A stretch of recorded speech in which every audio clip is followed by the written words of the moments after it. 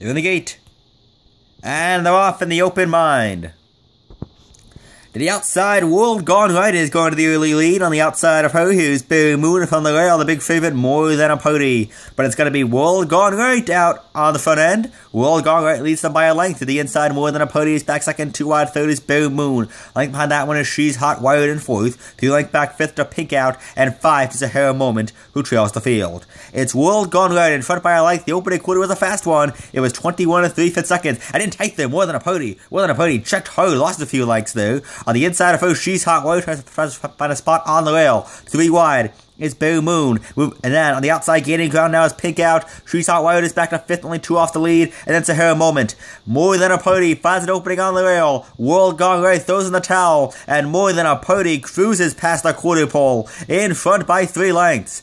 On the outside, Pink Out is second. She's Hot Wired found a spot on the inside third. And then it's Barry Moon. But it is More Than a Pony still clear by 3. Pink Out is second. Down past the 8th pole, it's More Than a Pony under a hand ride. More Than a Pony does not disappoint here in the open mind. She wins by 2 lengths. Pink Out was second. Then She's Hot Wired and Barry Moon.